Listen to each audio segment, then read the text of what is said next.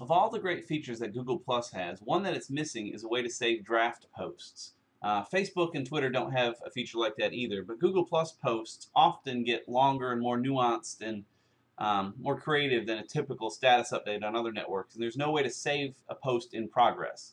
If you don't save it in progress and something happens, it's gone forever.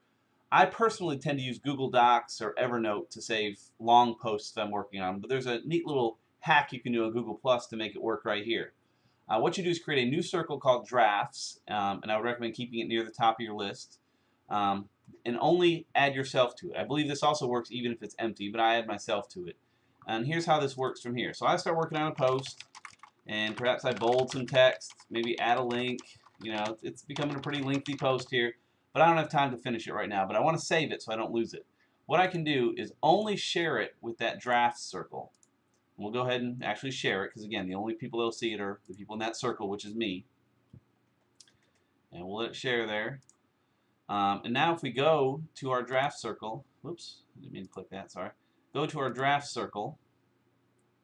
It should pop through. There's our post. And so, again, I'm the only one that can see it, and I can get to this draft circle from any computer I want to log in on. It used to be we could go in now, edit it, clean up the post, and then change who can see it. We can no longer edit that piece of the privacy, but we can still go in, make some changes, save it, and just kind of keep working on that draft. When it's time to post it, we say, okay, this post is looking good, it's ready to go. We'll go in and edit it again so we can get the raw version of it, select all the text, copy it, and then just go to a new post. Paste it in there. Probably get rid of that link thing. But then change who we really want to see the final post, personal, public, whatever circles you want, and go ahead and share it, and we're done. It's a great way to keep that little draft circle going.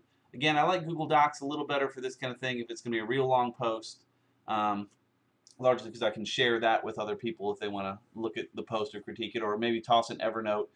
This is a great way to do it. If you're on Google Plus all the time anyhow, you may as well use Google Plus for that kind of feature.